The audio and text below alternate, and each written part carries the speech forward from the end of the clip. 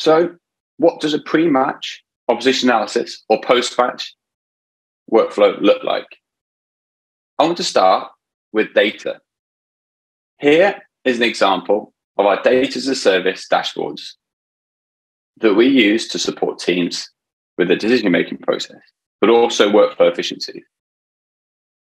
A simple dashboard that you can use is you can have a look at the playing styles for the opposition or how you're playing against the game model that you stated.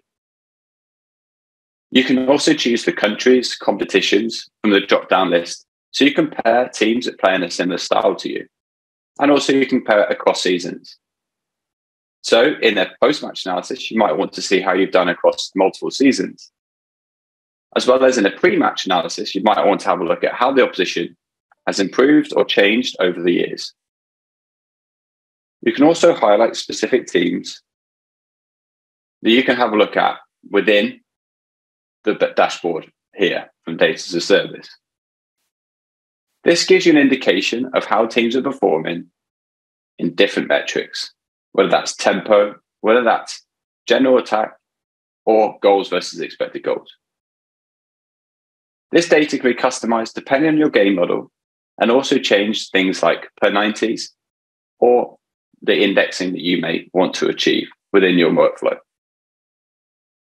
Another dashboard that can be used is a simple dashboard to understand things like players playing within the squad, from heights you can see on the left-hand side, dates of birth, but also things like minutes played, who's been started, and also who's come from the bench. A simple process that you can use in pre-match opposition analysis to monitor the starting team that potentially will play at the weekend.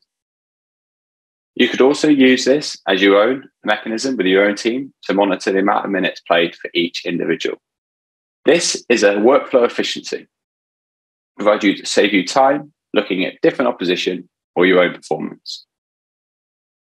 So starting here is a great way of being able to provide some insight through workflow efficiencies using data as a service within the Hudl ecosystem.